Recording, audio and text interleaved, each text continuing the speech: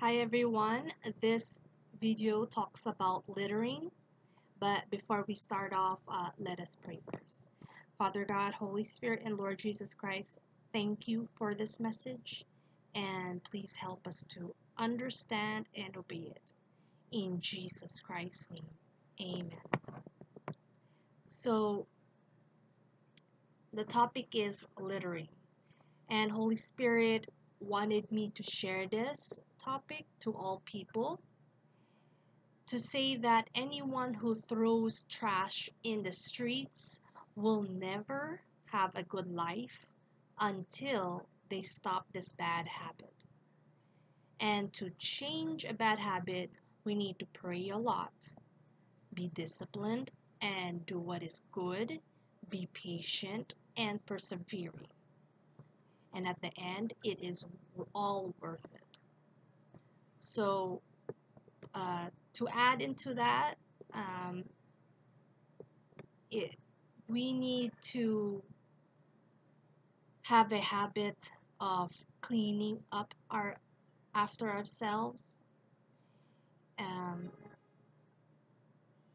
if you have to wash the dishes, do it. Or if you can't see any trash around and you're in the street, keep it in your pocket or hold on to it. Don't just throw it around anywhere and then expect someone to pick it up for you. Because then, you know what you do there? What happens is that you become prideful and selfish. Prideful because you expect someone to pick up your trash for you in the future. Selfish because a lot of people in the world, they want to have a good environment, clean environment. But you, if you throw it, then you don't think about other people. You just think about yourself. And comparing those a person who litters and someone who does not litter and fix it becomes a person to who cleans, who loves to clean after themselves. The one who litters will not be blessed by God because God gave us this world and all the things that He created to take care of, not to treat it as trash. And if we take good care of it, God will give us more, like what Jesus Christ said. More is given to you, more there is more responsibility.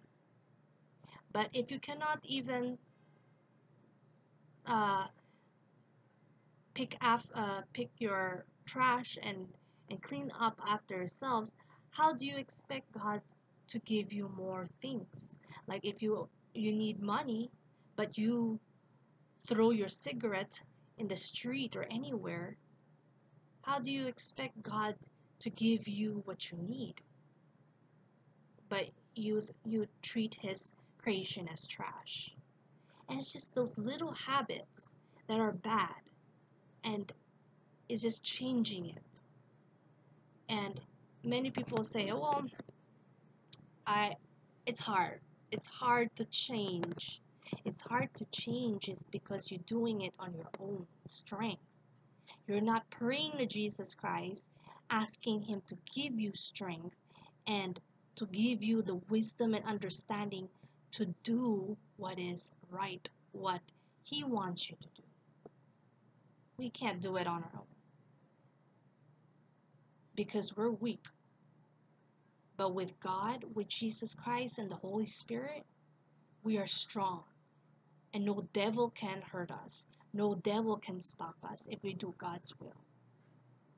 But if we do our will, the devil will come and destroy our life. So if you want to have a successful life, a loving, peaceful life, don't litter.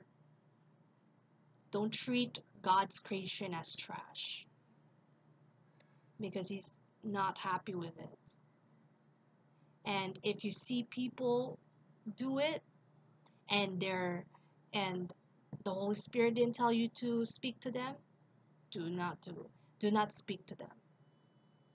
And if your child litters, discipline your child, because that child will turn out to be the future generation that will either help the environment, our environment of the world, or will destroy it. And it's up to you as a parent to teach your child to do what is good and pleasing to God. And if you see your family members litter, remind them. And if they get mad at you, don't be hard feelings on them. It's because they just don't want to be told what to do that is right. And just don't do it again. You reminded them once, that's it. Let God uh, deal with them. Okay? So that is the end of the message.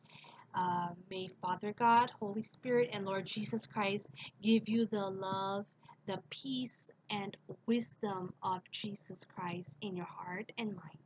In Jesus Christ's name, amen.